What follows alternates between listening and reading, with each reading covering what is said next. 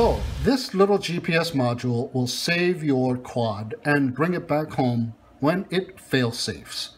It is the HGLRC's M80 GPS module for FPV racers with GLONASS, Galileo, QZSS, SBAS, and BDS GPS receiving formats.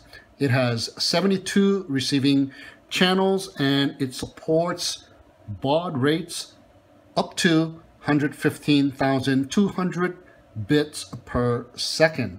Input voltage is 5 volts.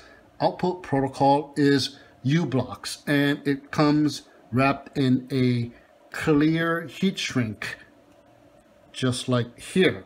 It has a ceramic antenna on one side and the circuitry on the other side.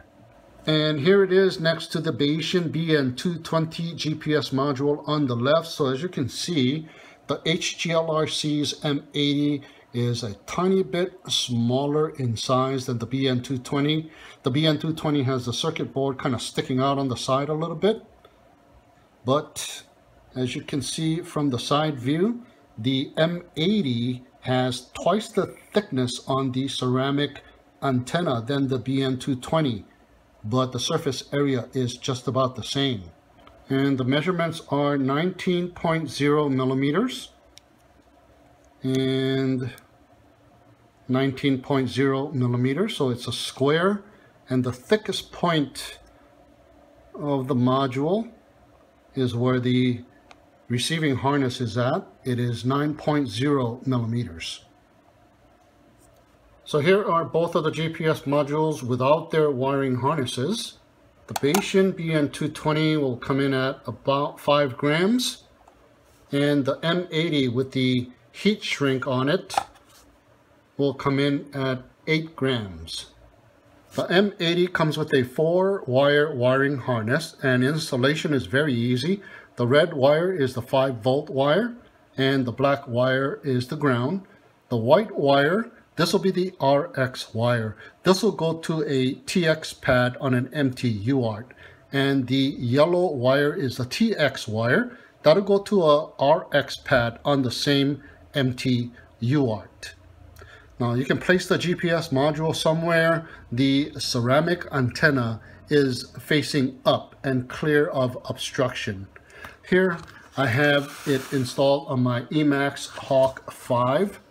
Just zip tied to the arm with double-sided sticky tape in between. Now once you have everything set up, you will need to go into Betaflight, and in the ports tab corresponding to the UART that you have soldered on the RX and the TX wire to, and under the sensor input column, turn on GPS and set the baud rate to 115200. And in the configuration tab, if you scroll down, you will need to turn on GPS, put the protocol on U-blocks, and here I have the auto baud rate turned on, as well as the auto config turned on as well, and that seems to be working out for me. And here in the Failsafe tab, instead of having your quadcopter to drop in case of a failsafe, and if you want GPS rescue, go ahead and turn on GPS rescue, and you can set all of the parameters to your liking here. And here in the modes tab, you will need to configure a switch, so you can flick a switch for GPS rescue. In my case, I have it set to auxiliary 5 on a switch at the top of that switch. And here in the OSD menu, you can set all of the functionality to be displayed, such as GPS latitude, GPS longitude, which I did not turn on. I have the GPS satellites, the GPS speed, the home direction, the home distance all turned on.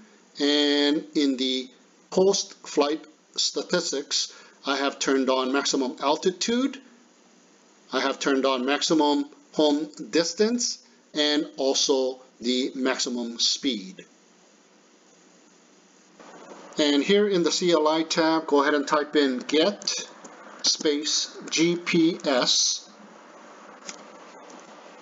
and all of the GPS parameters will show up. Now we've already set our parameters in the Failsafe tab, but there is one parameter that I like to change in the CLI GPS parameters, and that will be the GPS rescue minimum distance. By default, it is set to 100. This is when you flick that switch, or if you get a failsafe within 100 meters, the GPS rescue will not work, or the failsafe rescue will not work. So some of you might have tried it out and tested out the GPS failsafe rescue on a switch, and you weren't away more than 100 meters. Well, if you flick that switch within 100 meters, your quadcopter will just drop to the ground. So you need to be away more than 100 meters for your GPS rescue to work, as well as the failsafe rescue. So I have decreased the default value to 50, so my GPS rescue will work as soon as I cross beyond that 50-meter distance, as well as my failsafe rescue.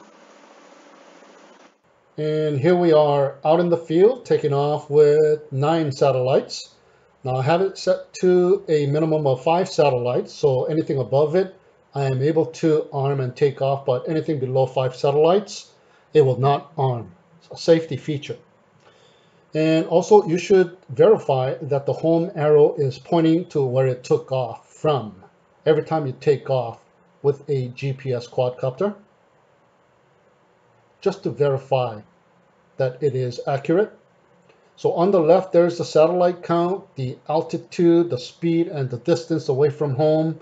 And on the top, my usual OSD stuff. So here we go, away from the home point and flicking the GPS rescue switch. It is coming back home all by itself. Notice the throttle is at 0. And flicking the switch back to retake controls. Now it will not land itself, so you will need to retake control. Rescue non-available due to low satellite count. Okay, we are good now. Okay, once again, going away from ourselves and flicking that GPS rescue switch, throttle to 0, and coming home.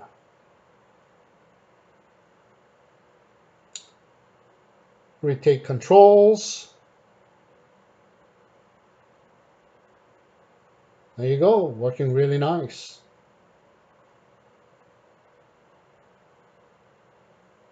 Arrow still pointing to home. One more time.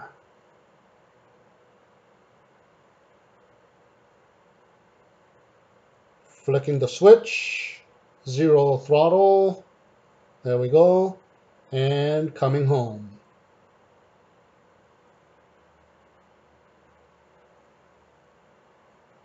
Descending and flicking the switch and retake controls. Working really nice. Whoa, satellite count fluctuating. And now it's back to 11 satellites. So next, we'll test out the Failsafe GPS rescue. But first, we'll come in and land it to change out the battery and also check out the post-flight statistics. We'll be able to see the speed, the distance, and the altitude.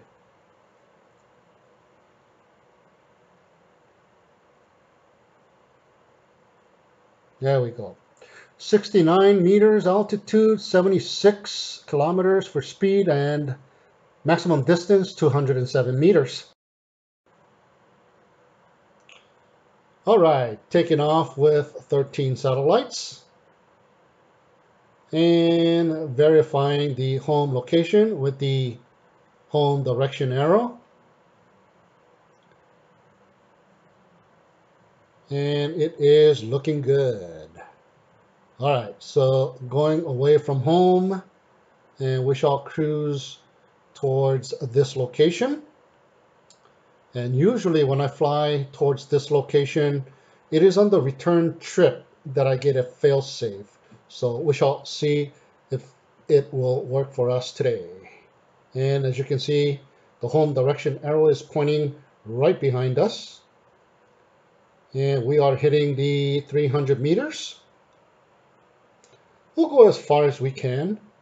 Now on a normal basis with an XM Plus receiver, I won't go this far, but with a GPS module, no fear. Right, 500 meters.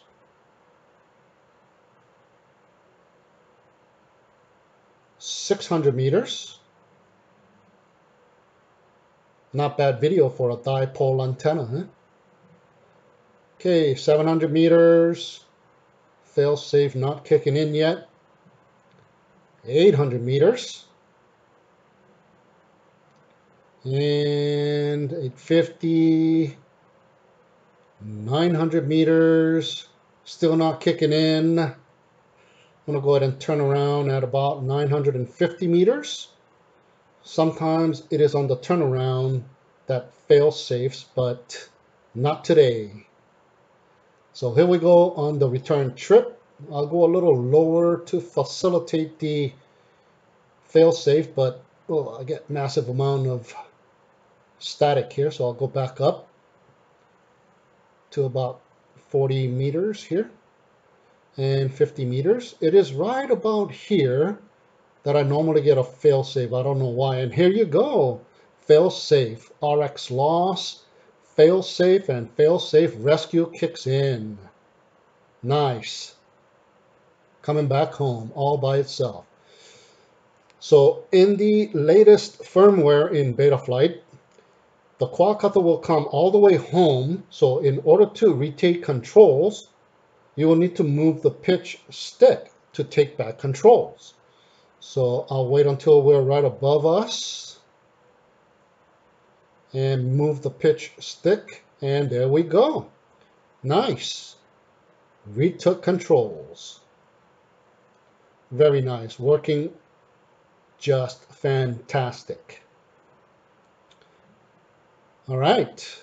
So that'll do it for this video of the HGLRC M80 GPS module with the GPS rescue feature, as well as the fail-safe GPS rescue. Thank you so much for tuning in and watching.